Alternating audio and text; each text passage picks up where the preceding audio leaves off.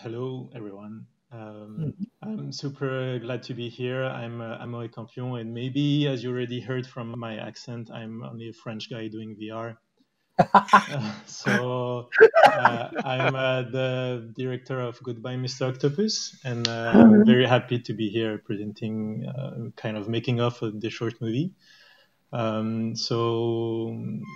It's like we are super glad it has been selected for a Venice Festival. So giving the Quill community a more highlight, I guess. So super stoked for this. And so Goodbye, Mr. Octopus is it's a short movie entirely made in Quill. So actually everything you could have seen in the short has been made in Quill, but so yes, everything was made in Quill, but it's maybe a bit of a lie because not everything, but we will get back to this later. So the production team, it's a co-production with Atlas V Studio and Studio Geppetto. Studio Geppetto was more part of the creative aspect, and Atlas V everything else, which is a huge part. I'm willing now to present you a bit more of the creative team. So on the creative team, there is first me, Amaury Campion, the director. Then we have Magdalena Dianova, who designed the characters. Thibaut Denise, who designed the backgrounds. Betty Surig, who helped Thibaut on some backgrounds also. And Vaiana, who helped on the keys colors for the characters.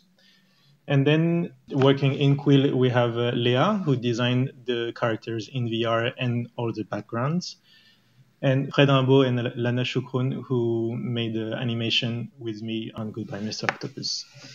On the audio point of view, we have Peter Sandberg, who made the music, Clément, who worked in Quill to make the sound design and the spatial audio mixing, and Eleonore, who made the audio foley.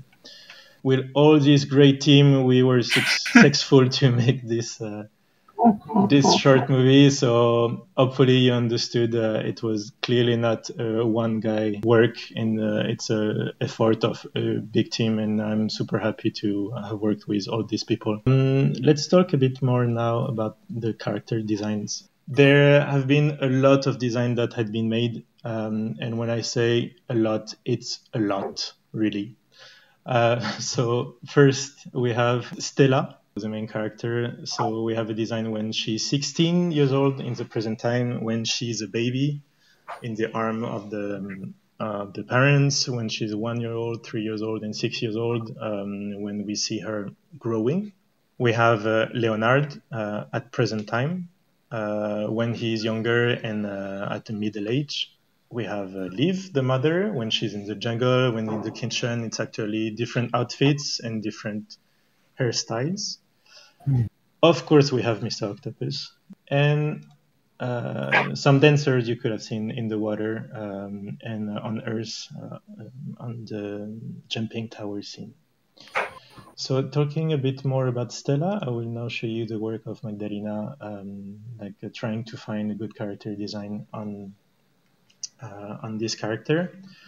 It was not that easy to have a good charm on this character and to express the fact she's a teen, she loved her mother, she's in conflict with her father, and so we tried many different things. And actually, it's the one in the middle I like the most, because we have on her hair design like a very wild side that for me reflect the mother, and a bit more calm side on her right hair reflect the father. So I found that very interesting to have this in the design of the character. We did different color tests, so first in Photoshop, and then also like a color light rendering test to really test before Quill what we can achieve. And so from this design, Leah made the character of Stella.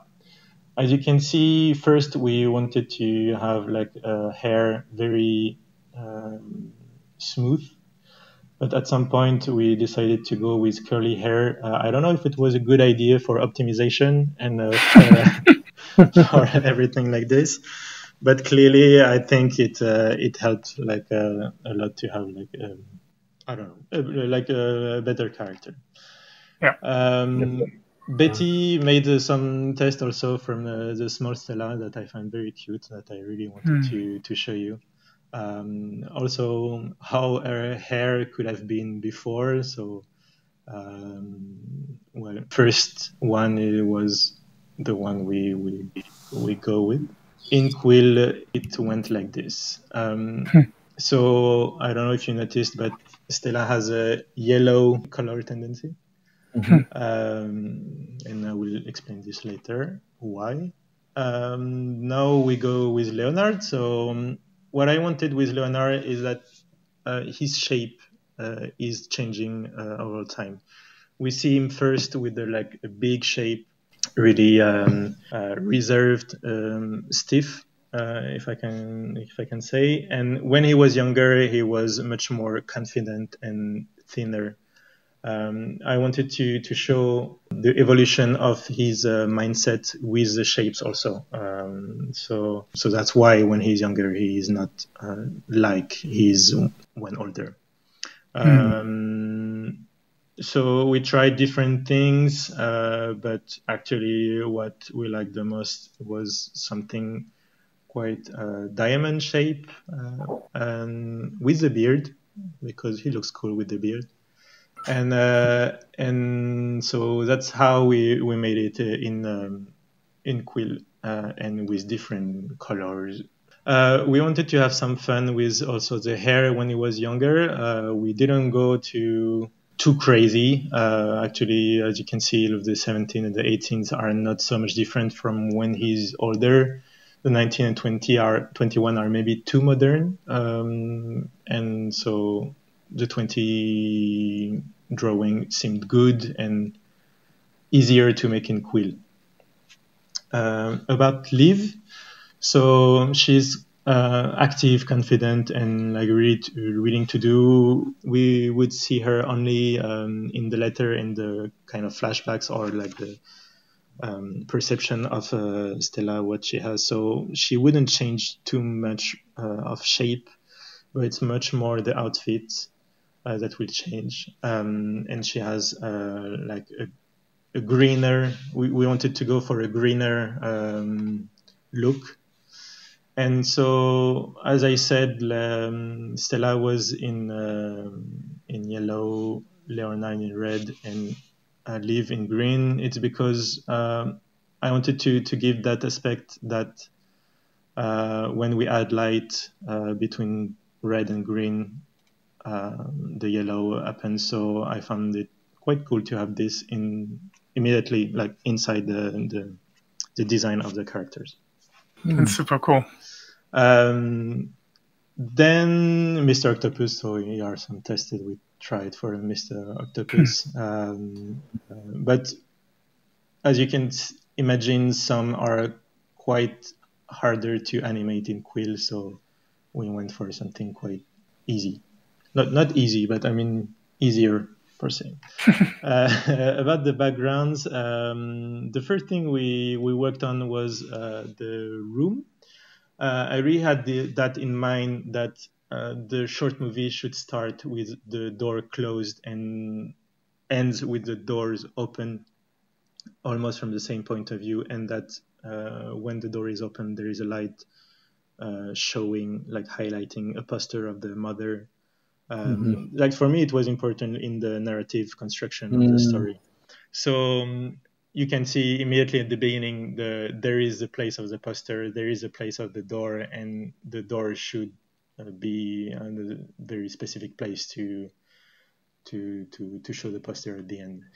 Then we like the upper left version, because there is the shelf that is deconstructing the shape of the, like it's not a square, but it's helping to having different spaces in the room. So many people tell me that indeed she has a big room for a teenage girl, which I agree, but it's not that big. So let's say they are in suburbs, or like a place where you can have more space. So clearly not in a Parisian apartment. No. But a very American house. Yeah, so that was fine. We first tried before doing so much details in the 2D version. We made layouts in Quill to be sure it worked, of course. So for me, it's a huge value is to be able to really make layouts quickly and understand if it works or not. And I was afraid first that we felt kind of claustrophobic in the room if the character are too small. So having a bigger room with a lot of details was easier in a way for us to not feel oppressed by the walls. We had to design 3 different color scheme for the room. So here you can see in the daytime. Then we have in the evening and in the night. So we wanted to have a crossfade between the rooms. But as you can imagine, if we have like a huge room in the day colors fading with a huge room in the evening colors, at some point during the fade, Quill will say, "No, sorry." Call them polycount madness, exactly. right? Exactly. So we went for a cut, but I think it works still. But if there is a cut, we should be sure that everything should be at the same position before and after. And so Leah made a really great job there by doing first all the modelization from the day colors, and then taking all the objects and changing the colors depending on the thing. So it was a huge job. I love that sunset. Looks so cool. Yeah. And so yeah, sunset like this in Quill works pretty well. I agree. And yeah, like this also from the other side. And I don't know if you notice everything, but there are a lot of Easter eggs in the rooms. So maybe we can go later after, because even me, I didn't notice all the Easter eggs. And I talked with Leah some days ago, and she made me a list of everything she put in it. So if you found something later, we can discuss about the other backgrounds. So what was made for the living room, it's Betty who made the design of the living room with this wall in between the kitchen and the living room. I really wanted this wall with this big hole in it, so you could be curious to see through and see what's going on. I think it works well in VR to put object in the middle, and so it will force the audience to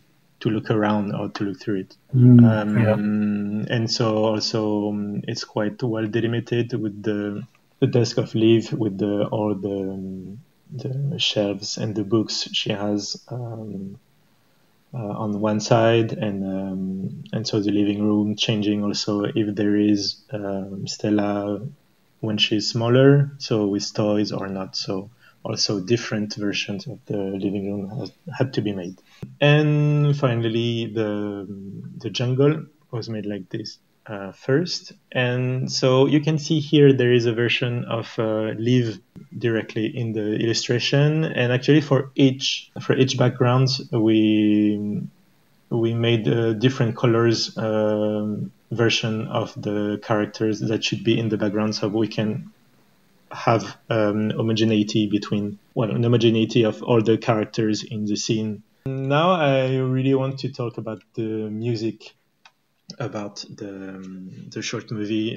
For me, music is really super, super important in the short, in a film, because that's the thing that will polish everything, that will make cohesion between everything. And if you listen to the short movie, if you watch the short movie without the music, really it's not the same flavor, it's not the same taste.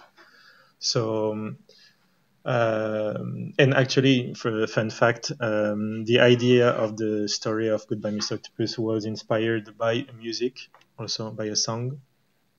So for me, music was a big part of the project. So in the MIDIC, there is 3 connected musical moments, one of which is important, which is in the letter. So we have the intro credits, the moment of time ellipses, which stop when Leonard knocks on the door, and when reading the letter. So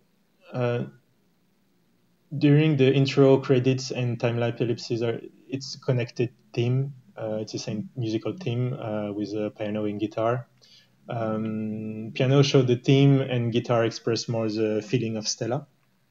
And that's why at the end we really hear much more of the guitar and much more in the happier way. So during the letter we have like different moments, and so I will try to explain to you without any sound the difference between the music if that interests you. So first we have kind of percussion items during the jungle with marimba, which just support the immersion. We have it through the jumping tower with songs by the women. And then we have also this water drumming experience that I found super cool. I discovered this from the Vanuatu people, and I found it so incredible that I really wanted to have it on the short.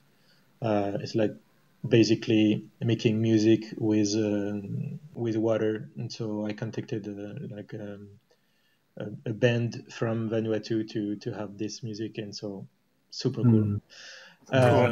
Yeah, and then after this piece, we get back to a more inspiring music, uplifting and cocooning. So when showing everything about family life, we are using more cello and violin to have a more emotional aspect. And then after this, when she's telling him that she's pregnant, there is more emotional tension. And so there is a rise in power of only the cello in what we call the void, expressing more the loneliness of the moment and the emotion and the loss of senses, until this moment when she's entering what we call the comfortable void, where she's feeling much more confident. And so we go back to a more normal music with the guitar that enters in the story, because of course Stella is entering the story. And slowly, because she's fading out of the life of the family, also all the instruments are fading out, except the piano that emphasizes the living and the consistency of the story. I don't know if you noticed all the details, but for me it was really important, so I really encourage you to watch it again, maybe. And if you maybe you will feel more emotion by focusing on the music. I don't know. Well, I'm really proud of what Peter did with the music. So yeah, it works in a level that is subconscious, so you don't really notice it, but you feel it. I think it's sometimes you don't want the audience to notice it too much, right? Yeah, I think it's definitely a feel for sure, and it works beautifully. So that's what I wanted. I didn't want to have the music that was too powerful, but something that make cohesion. So we'll talk about the characters topology. We'll get back to this more in detail when we go into Quill. But for instance, here are 3 models that made Leia. So you can see we go with this first shape of the characters, and then trying to change the outfits to match the scenes. How we built the face here, we forced the colors of the face. Of course, we didn't have this level of details everywhere, but for instance, when we have Liv that is in huge scale in front of us, we needed to have this level of details. So what's interesting that all the eye is made with only one brush, one type of brush. So it could have been in a different layer without changing the number of the rock holes. And then I think everything else in the face is also one brush. So it's really to keep the consistency in the draw calls. For the lip sync, we made also different mouths. But when working with it, it was not on the side. It was all on one layer, but on different frames. So we have a library, and we can back to it. We can show you this later. It will be between French and English. So, for example, here it's an overall rig. Don't mind the triangles; it's not at all optimized. So the final version is not that big. So we have the lips, the head, the upper body, and the lower body. And actually, in the head, for instance, while modeling, we had the accessory, the face, the eyes, the lips. That was not made yet at that time. Hair, some lines, everything. And so we wanted to have this kind of separation between the layers. We could change the colors easily before animating. That's a huge part of the workflow. Is we had to make different colors of the characters into the scene before animating the clean part. So it's the same thing for the upper body and the lower body. We'll get back to this inside Quill, if you will. A few words about the animation, which is a big part of the project. So I wanted to have something quite close to traditional animation. That means interpolation less, and if it's not perfect, that's okay. I prefer to keep the charm of handmade animation and feeling the animator hand behind rather than something super fluid. So that worked well with the kind of stop motion feeling. And that was a part of the discussion with the Quill team when discussing about the boundaries of the software. We kind of pushed in a way the boundaries because first we wanted to do everything in frame by frame, but we discovered that it would have been a huge file with a lot of data. And so a huge file with a lot of data wouldn't have worked on the Quest. We had to play a lot with the limits of the draw codes, the limits of the triangles, the geometry, and the data. Playing with the limits for us, it was kind of like jumping, like all these ropes was the limits, and we had to kind of artistic movements and trying to be lower the limits than upper the limits and trying to change and optimize all the time. So it was that guy is amazing, by the way. Holy but it was kind of sportish. It was fun in a way, but afterward we found the fun in this. So maybe now we can go to a Quill session. I would like to show you 4 different things. Maybe how we worked with a PNG in the rooms. Because that's what I said at the beginning, everything was made in Quill, but actually everything was built in Quill. Then we changed some things with PNGs to have better, less geometry for optimization. The character topology, and also maybe lip sync method, even if it has been already said, so we will go very quick on this. Like on other streams, it has been really covered already. And a little technique of cleaning animation that I call la technique des petits points. So in French, that means the little dot techniques. So I'm sure already there are many people using it, but I'm quite proud of the name. So I will show you how we made this. And so let's jump into Quill. What I wanted to show you first, it's the the room. So how it was made,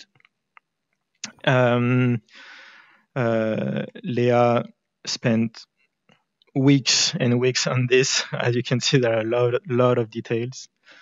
We first made like everything in the in the walls, because it's actually the walls and the floor and the roof that are in PNG. We made it in VR in Quill, and then we took a screenshot, and then we imported the screenshot in Photoshop, and then we had to do a template. The reason why we had to do a template is, as I told you, there are cuts between the rooms, the different version of the rooms. So if at some point we took a screenshot like in Quill in the daylight, it wouldn't have been perfectly the same than in the evening light. So we had to keep the consistency of the template in Photoshop. So you would just re-import the night scene, yeah. Right? So it's exactly in the same place. Yeah, exactly. So you can see here I have a folder called PNG with wall 1, wall 2, wall 3, wall 4, the floor and the background, because there is like also backgrounds for the of course, a 360 exactly.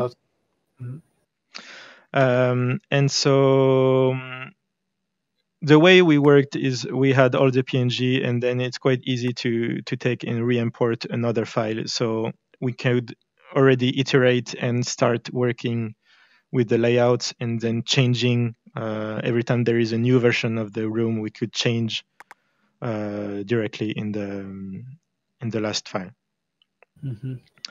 That makes sense. But so our way of doing is, for instance, I will try to for example, import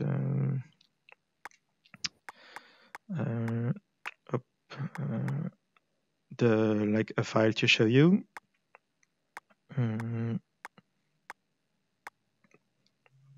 For example, this scene, this wall. When you import it,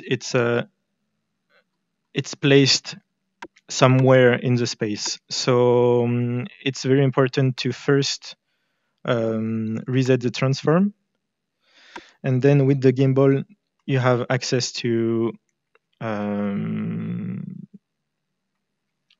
straight to straight movements. So it's easy to place first, and to have like a very perpendiculars and parallels, parallel backgrounds, like parallels walls.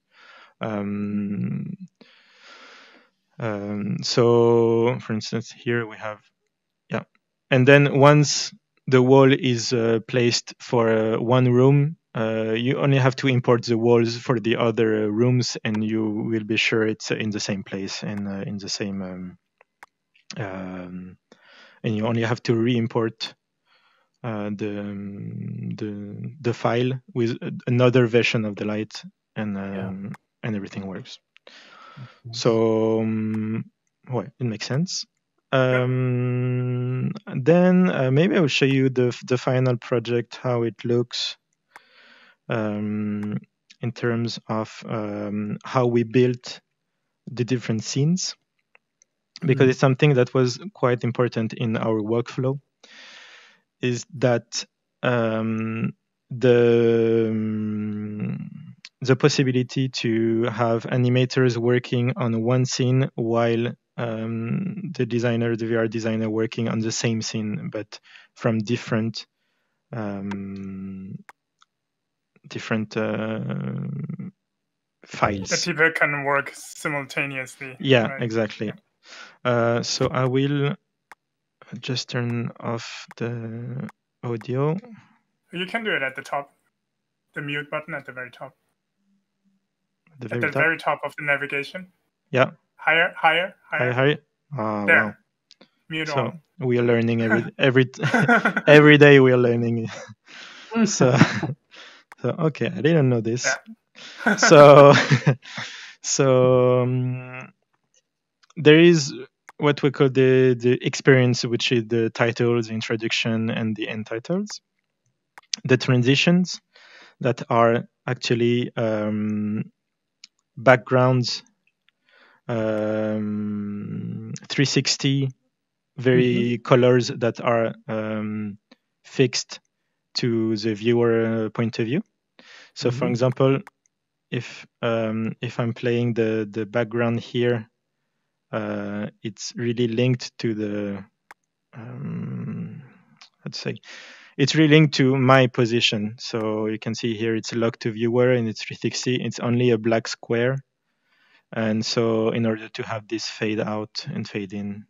To elaborate on what that is, actually, basically what that means is it's attached to your headset. So if you move your head around, that 360 sphere will go with your head. So that will make sure that you won't be able to see anything when you move around. And there is something quite funny with this, is if you if someone wants to have this idea, is if you make it a bit bigger, it's like you have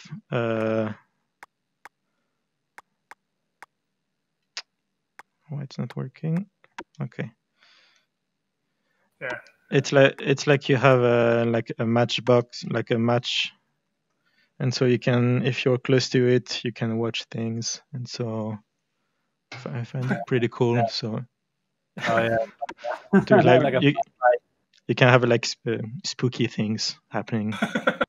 There you go. That's an idea for you. Yeah. So this is how we dealt with transition, and then we have the experience with audio part, the animation, and the backgrounds. So to elaborate on what you just did, is you basically fade in that sphere, and when it's black, that's when you swap the scene, right? Yeah, exactly. Yeah. So we have, for instance, here we have the blue lines showing where it's at the top of the transition, and right at the top there is the change of the scene, so we don't have too much roll calls.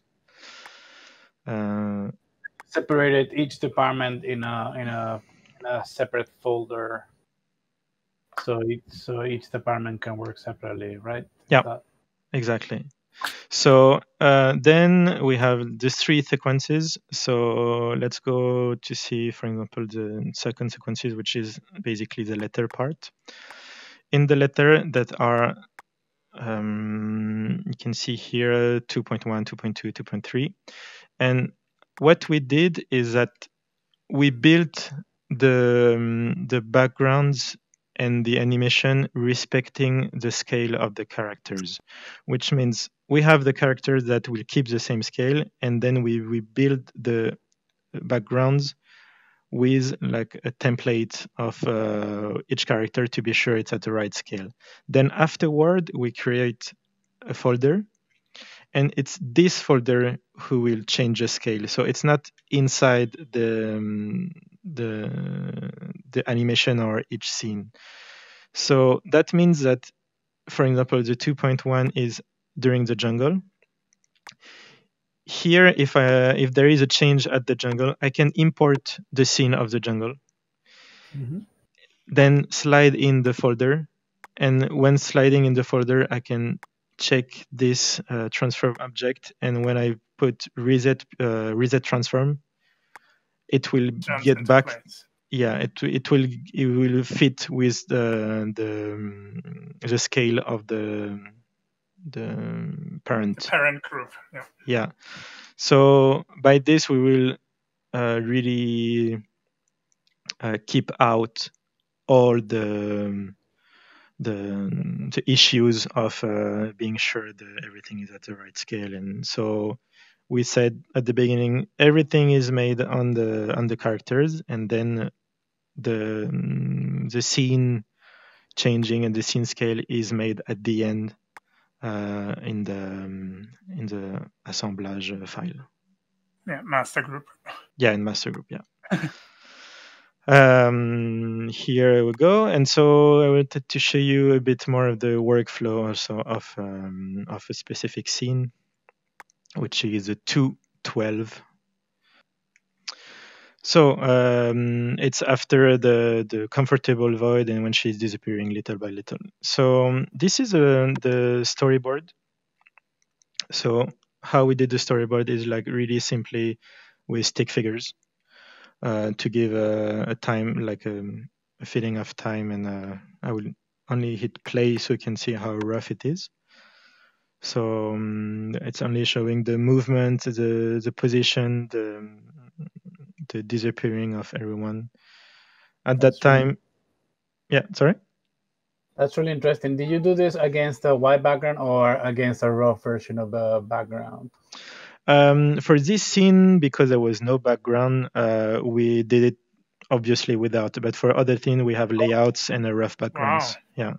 Really, without it? That's crazy. Yeah, but we obviously, yeah, there is like when you have a guide and yeah, afterward you can easily select everything and have it. I mean, move it straight and everything. So, but this is in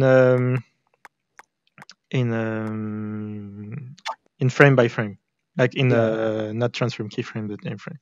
So yes, here there is, I don't know. Oh, it's very even, like the rhythm of your keys. It's like 1 every 10 frames. No, 1 every 24. Yeah, so it's yeah, kind of. It's only yeah, the storyboard is like 1 every second to almost, unless when it's interesting. Yeah, to keep a nice rhythm. No. Yeah. So as you can see at the beginning, Leonard is standing up with Stella baby, but we discover later that actually when doing the animation between on this part, it was much longer to make him put her on the floor, and then so we decided to go for a version when he's already seated on the floor, and then everything. So there is this idea first of she's on the right, she goes on the left. She had to go on the left because everything before it we were turning the head on the right, so we had to in a way change the rotation of the head, because otherwise we would always circling in the same direction. So I wanted a bit of diversity in the animation. And so here we are, and up it's over. You can see already at the beginning of the storyboard, I made some tests with Liv like this, because I don't know if you noticed, but at this time she's looking at us. So I wanted to try this effect. So actually it's a simple illusion trick. Is the eye is inside. And so when you move around, it's concave instead of convex. Exactly. Convex instead of convex instead of concave. I never remember which one. No, I think you were right. It's concave. Concave, concave. You were right. Yeah. So and that's because super cool, man. and because she's not like, if we're like this, it could even still work, but because she's quite far away, it works also very well. Genius. Wow. So that was I wanted that part at the letter when she's looking at us to emphasize the emotion. So that was part of the storyboard. Then we have the rough animation. So here we are. I'll show you how it also goes. frame by frame, right? Yeah, also frame by frame. Yes. It's I have a question. Do you do this? The stick figures are based on the real proportions of the exactly. Yeah. So you made the character first, the final one, and then you did the stick figures after. Yeah. Actually, if you can see here, we have a folder called Ref Perso, which is a character's reference. And so we do stick figures with the character, so we keep a consistency in the scale. Oh, okay. And so afterward, like I don't know, every 10 seconds or every time we fill, we could be losing the consistency of the scale. We get back to this reference to be sure it's at the right scale. Because our first idea was to animate with frames and not transform keyframes, we wouldn't get too much attention on the final scale that is proper to the real reference. But when we had this issue of data, we had to keep the rig version of the character, and the problem of the rig version is that it's stiffer, it's more straight, but we keep the consistency of the volumes.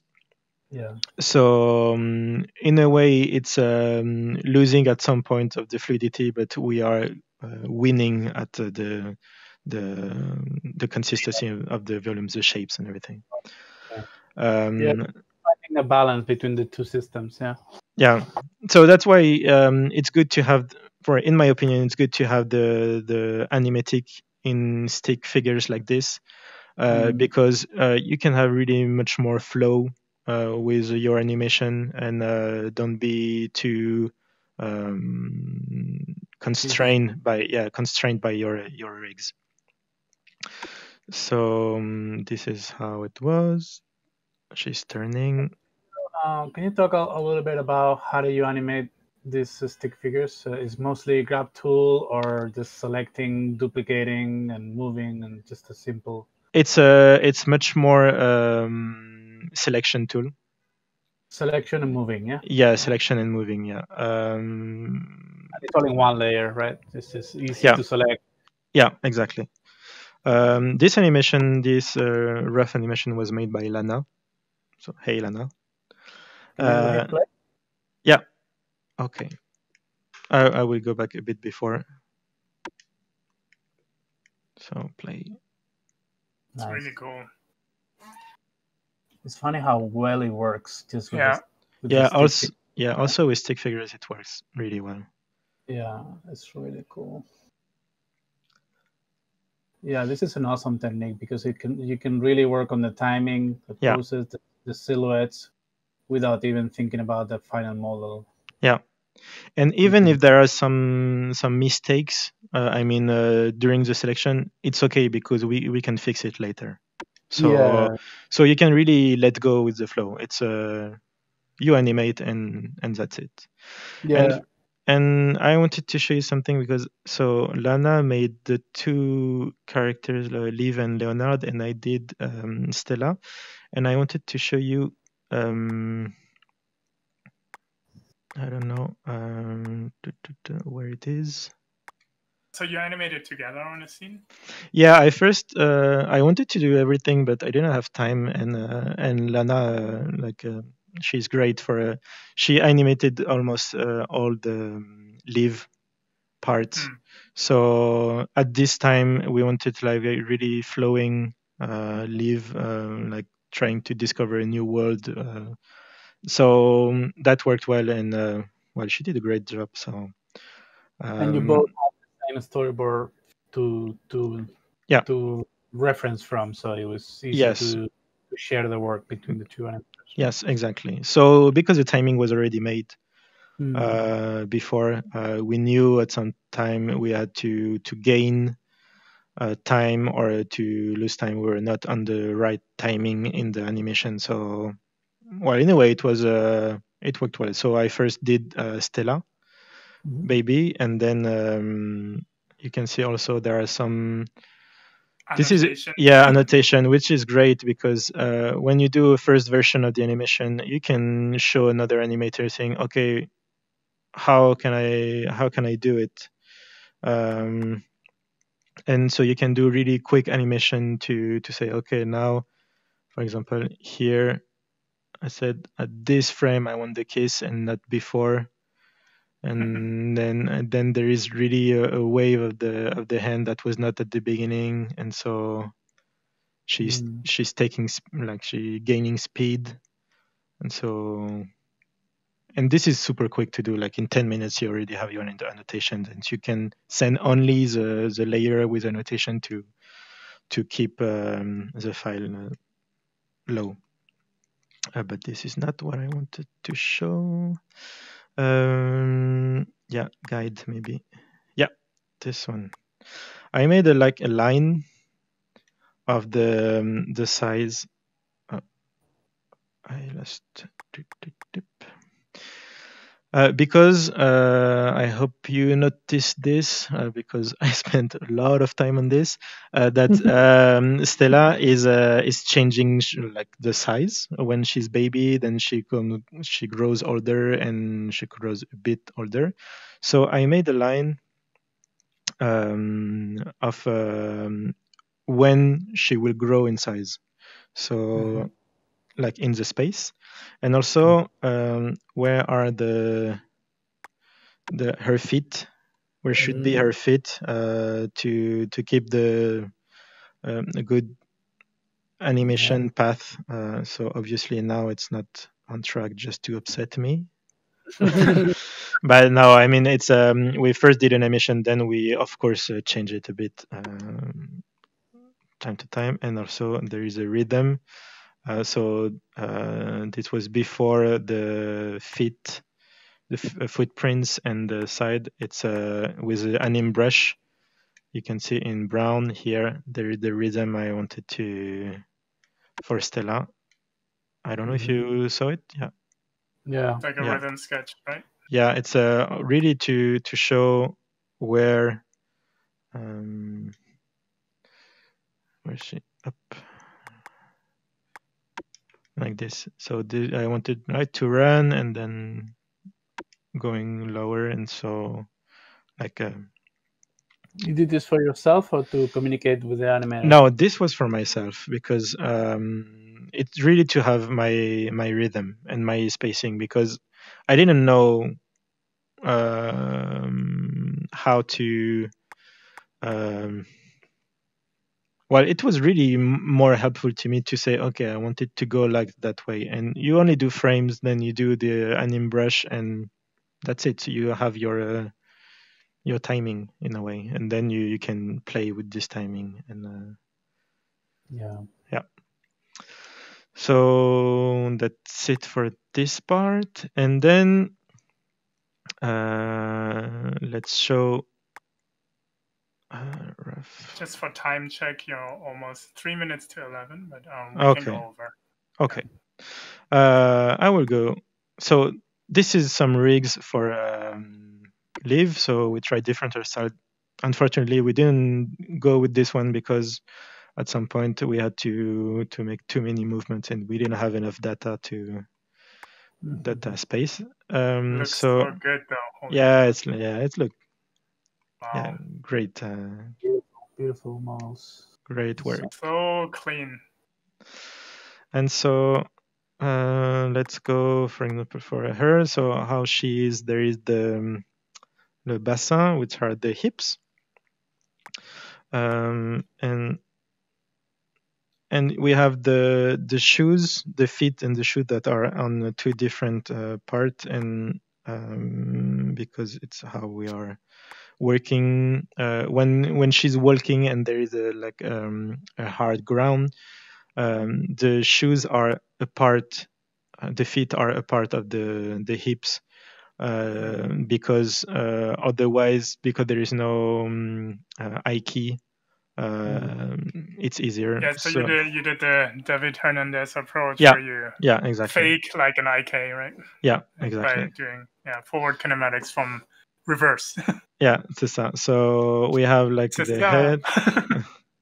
We had what is the technique again? So you have basically three different chains, forward kinematic chains. So one ends at the hip, the root, and one starts at the foot. So basically, that way you can plant the foot and rotate the legs from the bottom up, versus the rest is from top down. Yeah, you basically change where the pivot is on each version, right? Okay. And so then you have everything like this, and why did it change? Well, but the rig was already in another session. It was explained.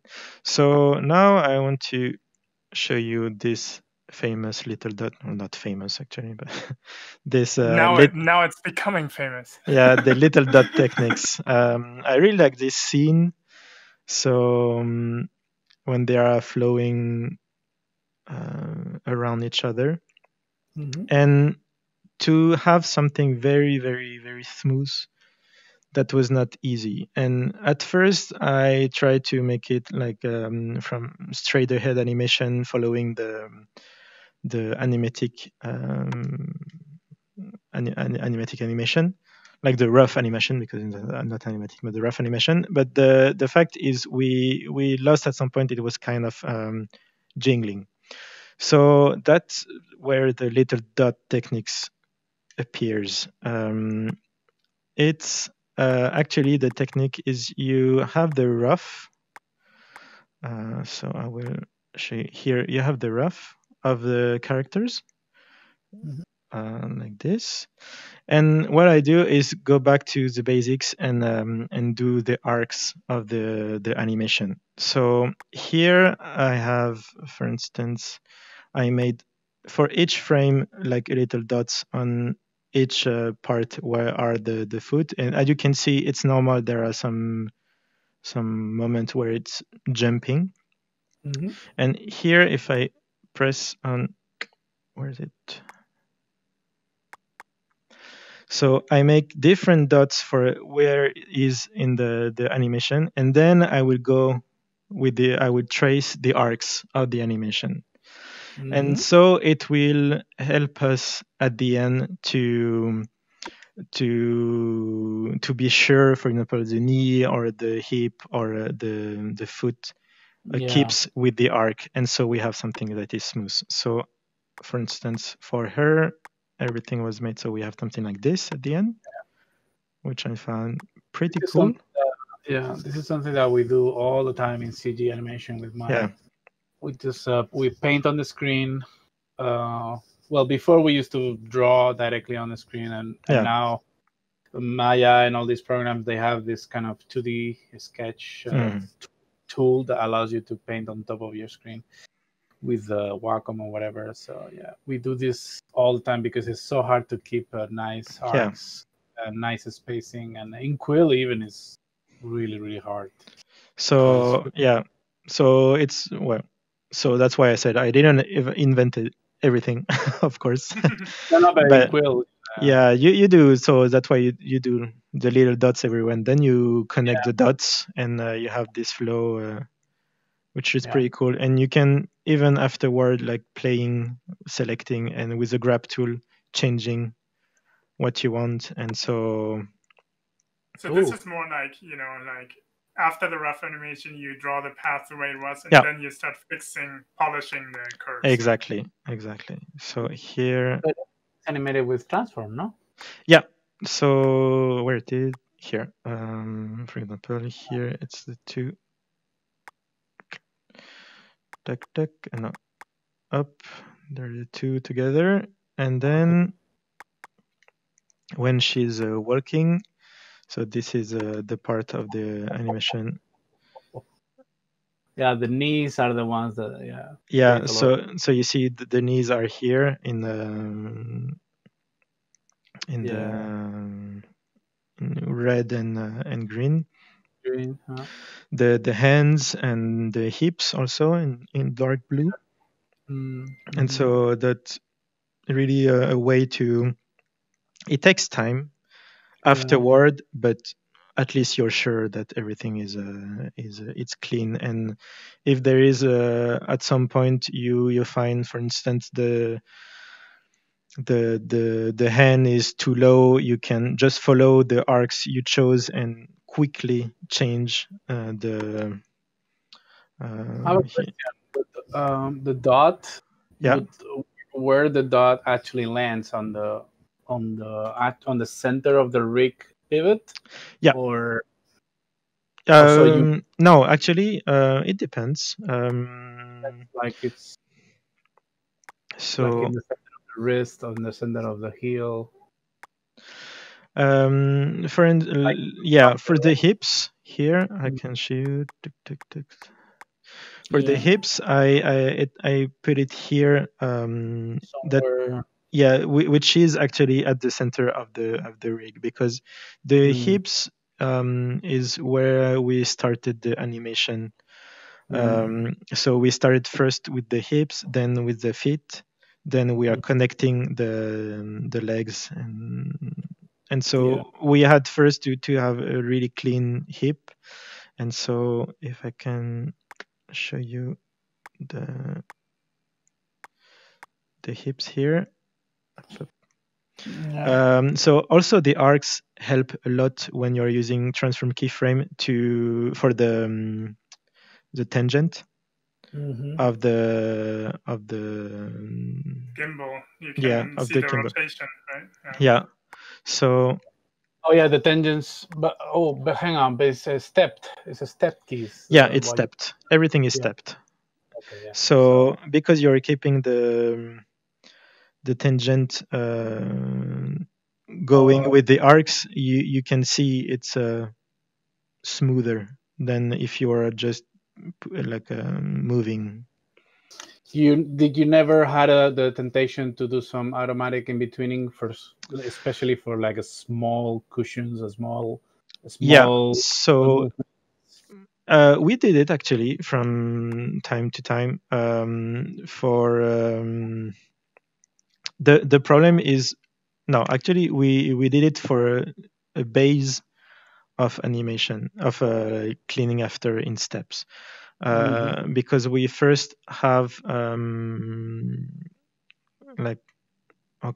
if I show you, if we have leave here in the I don't know, I can put it here. If you're setting a frame here and a frame there, and here you have is in or is out, of course I have to change a bit, otherwise you don't see anything. If you want to keep that kind of movement, you create new keys. Yeah, you need a new keys, but then you still have the is out on this section and not anymore on this section. So the better way is to kind of duplicate, for example, the hips. Do one on with the interpolation, and then with the real one doing on steps, matching the frame by frame. Whoa. Yeah. So thank you for joining me and letting me showing a bit more of Goodbye Mr. Octopus. Thank you so much, man. And if you have questions, I'm done for it. And of course, I hope I'm more happy and nice than this guy in the GIF. So we have a question. Thank you again for running this presentation. This was really awesome. I'm definitely gonna do the eye trick for sure. Gave me some ideas, the staring. That's really cool. And so super cool insights. So thank you for doing this. We have a question from Tyler. He's asking, when using those PNGs for the walls, ceilings, 3D environment, spheres, etc., they all seem high res. What kind of impact did that have on memory, and what was the final product's total memory? So I can try to find the size immediately here right now. It was not that much high res, because actually the definition of the Quest let us be more flexible. Yeah, clearly. There are some things to know, for example, with transparency of the PNG, or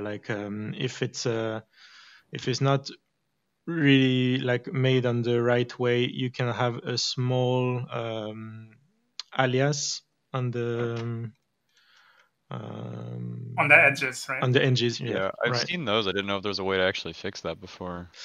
So I figure it usually happens if you have transparent PNGs and then you make the canvas a little bit bigger so the pixels don't go all the way to the edge, you should be able to make them disappear. If the pixels goes all the way to the edge, then you will always have like this little small line. Yeah, like the little sliver at the very top or sides. So Amaury, how big, like how wide is a PNG? Like was it like 1024 or did you go to 2K? Or? This like a wall from the room is, let me check. It's 1600 to 800.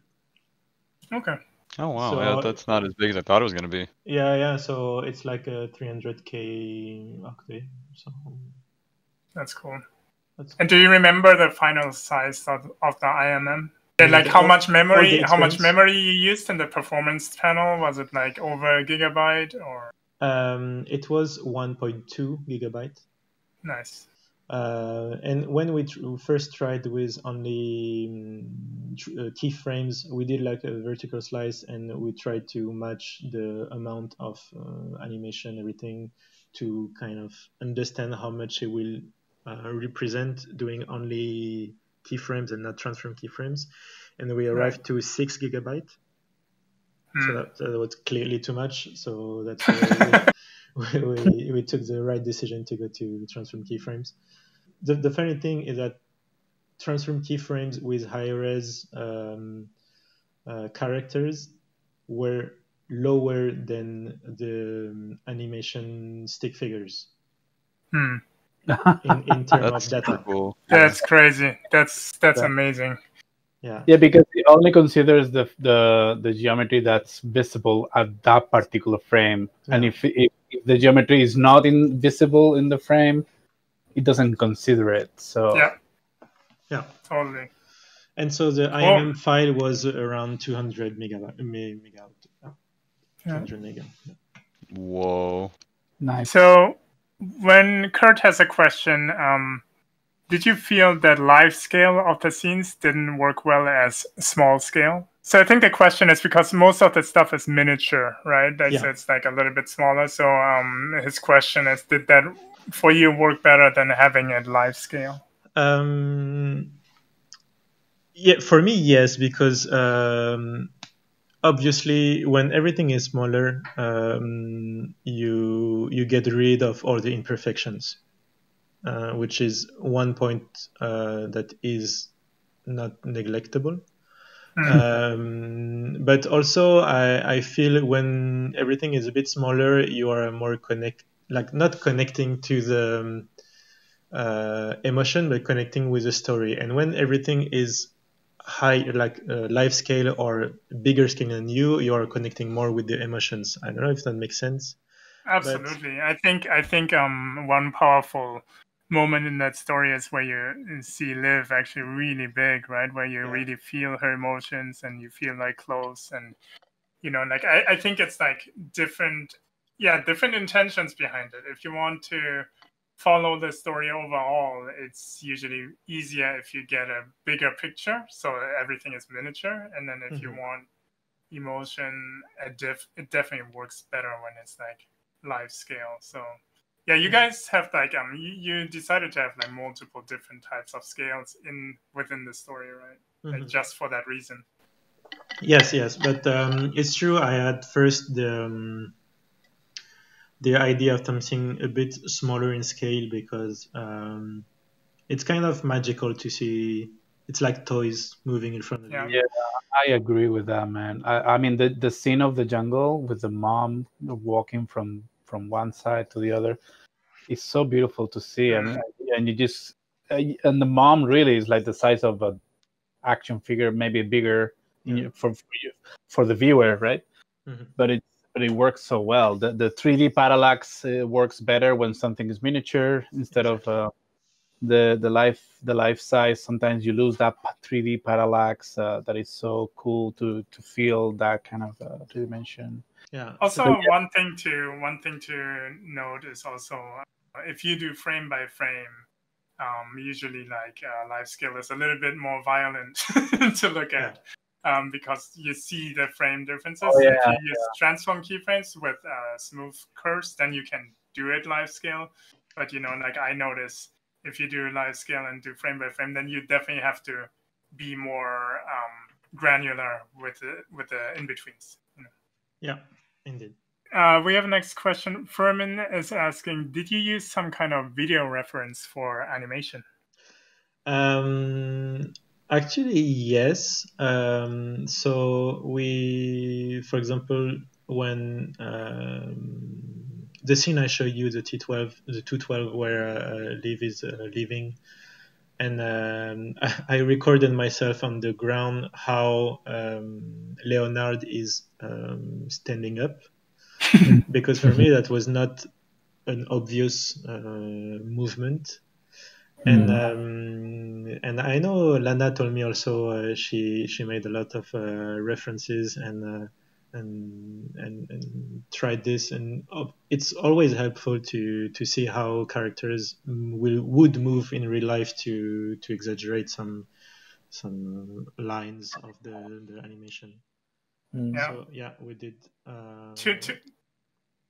To add to this question, what I found interesting in VR, because I used to shoot, and when I was an animator, I used to shoot a lot of video references too, but I feel like VR gives you that superpower that you can become the character. Mm-hmm. So sometimes I would just put myself into the character at live scale and then move my body the way I want the character to move.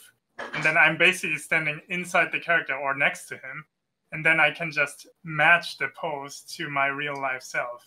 And that was something that was really crazy for me to experience, because when you do squash and stretch and stuff like that, you can actually feel where the muscles stretch, and then you can adjust your model next to you according to your movement. And when I did a Spider-Man animation that way, it looked so much more dynamic, because I could translate what I feel to the character versus what I see on a 2D video reference. So that's another way to use your body as a reference, additionally to the traditional methods we had. And I thought that was like a powerful addition, again, that is native to VR. Yeah. And then Olgi is asking, how long did the project take from concept to finish, and what would you do differently if you did it again? Great question. It's always nice to say great. I feel it's real, but it's true. It's a great question. The idea of the scenario was born on 1 year ago in July or August 2019, but actually the scenario on this because the first story was different, but the final scenario we started to write it this January, and because we knew already that we wanted some characters and that they wouldn't change, we started with Leah on February, if I don't make a mistake, to build the characters in VR when the scenario was not over yet, because we knew we had already to make some tests. And so everything started, really, the production in Quill in February and ended in beginning of August. And as you knew already, there was some health problem in the world, so everything was made quite in lockdown. So there are some funny stories about this. It's like Fred, who is an animator, took a computer from the studio to his house where he didn't have any internet yet. So we started to work with him without any internet and only the cell phone sending the files in Quill.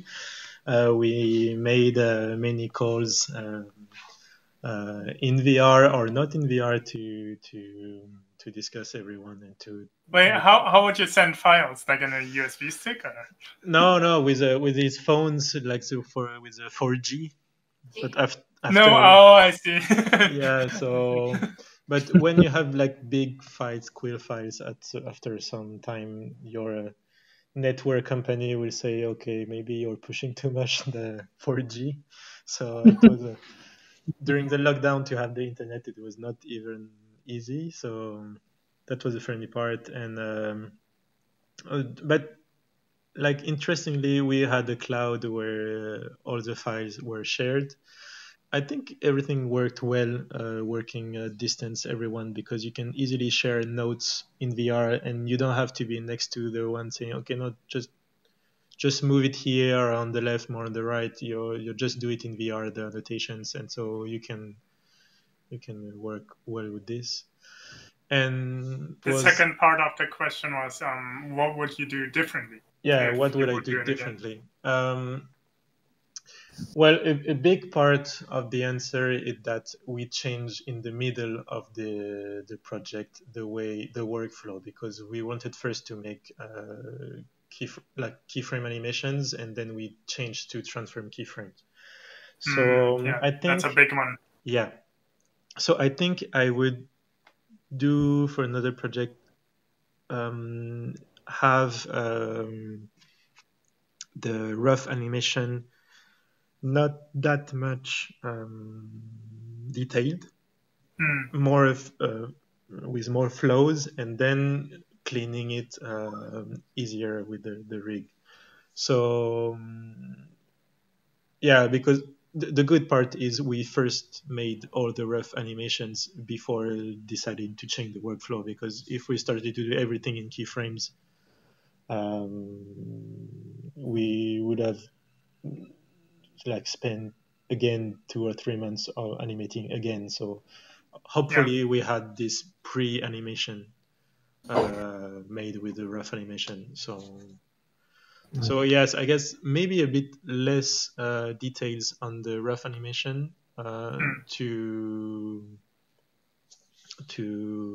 get more actions in the way, but save more time. And be also more efficient. Also one thing is that because the characters are kind of real characters with feet and knees and everything. For instance, the first scene when they are in the rooms and the last scene when they are also in the rooms, it's like 2 minutes animation without any stops, without any different shots and cuts. And so it was really a marathon for Fred and I, like doing the animation on each part. So maybe in the story I will not put 2 minutes of sequence animation because you have to animate everything, and after a while it's like, okay, because you can move anywhere you want, so it should be good on any side. So maybe think more about the scenario to be sure. Well, I think it worked fine. It worked well at the end, but it was much more a challenge from the side. Like we said, okay, we can do this. We want to show we can do it. So let's try it. But it's time consuming, and it's after when you spend months on only one scene, it can be long after a while. Yeah. Yeah, you know. Looks amazing. Well, next question from Kurt. He's asking, during the afternoon scene when Stella walked through the sunlight, I noticed there was no cast shadow. Was it a conscious decision not to include a shadow in that section? You mean the shadows on the grounds or everything? I think, he's pointing out that there was no cast shadow, and he's asking if that was a conscious decision to do that. So clearly we wanted first to have shadows everywhere, but we were limited by the draw calls and everything. Already when you have a character that has like 20 draw calls, when you have 2 characters, when you have again like bedrooms with also draw calls, you quickly go to the limits. And so it was more like a sacrifice. And also after a while we we didn't have so much time to dedicate on this, and obviously there are some things I would have liked to be more precise for the shadows, for instance. This is a great part, the shadows, because indeed it's something that adds a lot, but it was a sacrifice and not a pleasant one, but I think at the end it works. It works still, but it works beautifully. I actually have a follow-up question to that. The jungle scene is one of my favorite sequences. It really looks like beautiful, and I noticed that you guys have a lighting change on her. On Liv, and did you guys mix transform keyframes with frame by frame to make that happen, or how did you approach lighting, like the dapple lighting on her to, like move that she moves through the light? I thought that was super successful, and just wanted to know how you guys approached that. So we have basically we have the rig with on each layer. Each group there is a layer showing the, for instance, the thigh, the belly, like the shoulders and everything. And we have one group with the head, and in this we have cut it with the hair, the eyes, the face, and the lips. So we have 4 different layers for the head. So that helped us afterward, to make frame by frame keyframes, not transform keyframes, directly on the layers. And if we are adding light on the hair, we are not adding light on the face. So we are already saving the geometry in the face. I don't know if that makes sense. Absolutely. No, absolutely. So you did basically, if the light is hitting the hair, you would only duplicate frames within the hair in that transform keyframe layer, and then colorize it basically frame by frame, right? Exactly. Wow. So it's a mix. Impressive. It's a mix of transform keyframes and keyframes when there is a light. Also, the thing that is nice with the transform keyframe and the rig is for the leg, for instance, when Stella is in the evening room and she's walking in the light, at some point when she's going out of the light, there will be the thigh that will be lighted, but not the lower, the calf, to the calves, to the calves. So you can cut in a way the calf on the animation, and then cut the keyframe of the thigh. So again, it's a kind of optimization to not have at the same time and saving. Absolutely. The good thing is that everything, if you use transform keyframes, everything stays, right? So if you make a change, it's permanent. So it's really cool. And you can even add things. If you forgot like some detail on the pants, you could just easily add it to the original layer. And that's what I love about the transform keyframe so much, because it's extremely efficient. It might be a little bit more difficult to manage all the keyframes and the layers, but then once you understand it, it's super powerful. And it's something we had also when Stella is changing her shape in the 212 section, where she's a baby and then growing older, that we have a rig, and it was a bit massive to implement first, because for the shoulders, we have a shoulder of Stella at 1-year-old, and inside the same folder we have at 3 and 5. But I have one more question. Actually. Is there still a scene in there where the character is fully frame by frame, or did you completely transition to transfer frames? No, actually, there is one moment where everything is still frame by frame. Which scene is it? You didn't notice, no. So it's when they are moving together and she's messing with him, when Liv is messing with Leonard, and he has the package like the fox in the arms, and she's like playing with the shoulders and giving a kiss. Only this part, when we have like a different color, this scene was made very early stage, and we kept it like this because it worked well. So. And it was small enough, I guess. Yeah, it was small enough. It was short enough and small enough. Yeah. That's cool. Yeah, I think that's it for the questions. Thank you so much for driving this today. It was awesome to see the insights. And I'm looking forward to spread the recording to the world. It's been really great. Thank you so much, Amaury. Thanks, everyone. Yeah, super cool. Thank you so much. Thank you. I'm stoked for Goodbye, Mr. Octopus 2 now.